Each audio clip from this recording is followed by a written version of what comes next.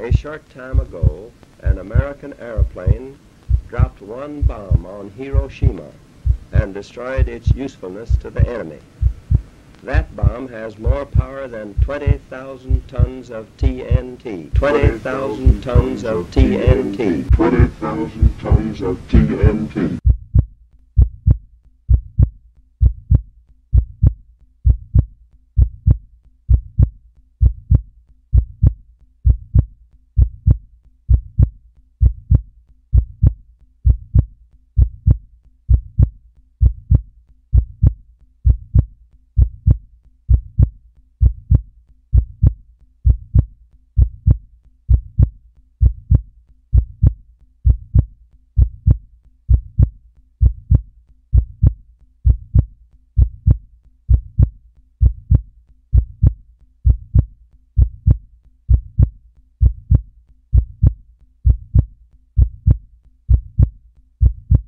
Welcome to Silent Thunder, the atomic bombings of Japan. There are moments etched in time that changed the course of humanity. One such moment occurred during World War II, when the world witnessed the devastating impact of atomic bombs on Japan.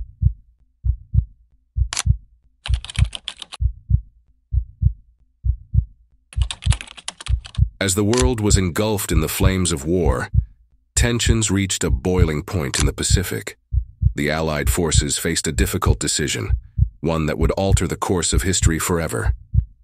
Behind closed doors, scientists worked tirelessly on the Manhattan Project, a secret endeavor to develop the most powerful weapons known to humanity. Little did they know, their creations would unleash unimaginable horrors.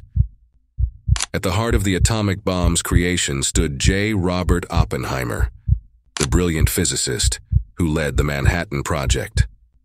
Known as the father of the atomic bomb, Oppenheimer's intellect and leadership were instrumental in developing the devastating weapons that would change the course of history. He knew the world would not be the same. Few people laughed. Few people cried. Most people were silent. I remembered the line from the Hindu scripture, the Bhagavad Gita. Vishnu is trying to persuade the prince that he should do his duty, and to impress him takes on his multi-armed form and says, "Now I am become death, the destroyer of worlds."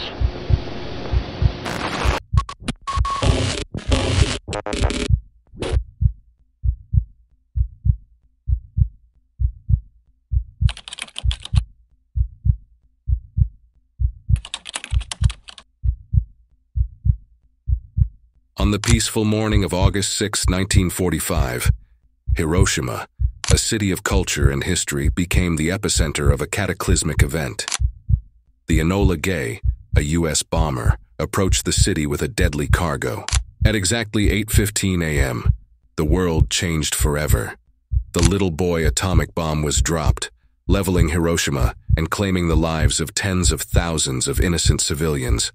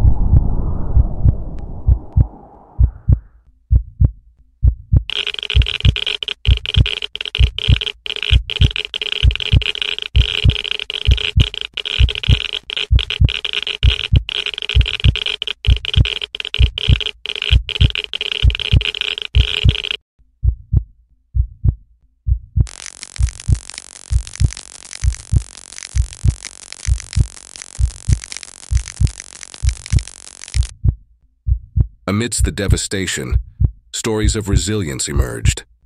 Survivors, known as hibakusha, share their harrowing experiences, tales of loss, survival, and the enduring spirit of humanity. When I was junior high school day, I went to the junior high school with old bicycle. At that time, there are no tree, no building over there. And if I clean the sand, I could find human bone at that time.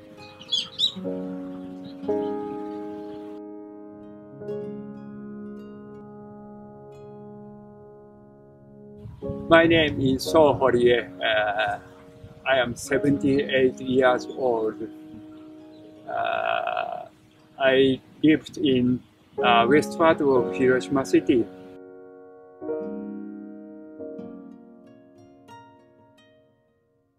What do you know? My wife.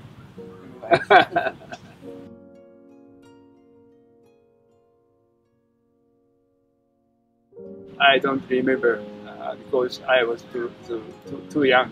I was 4 and 10 years old at that time.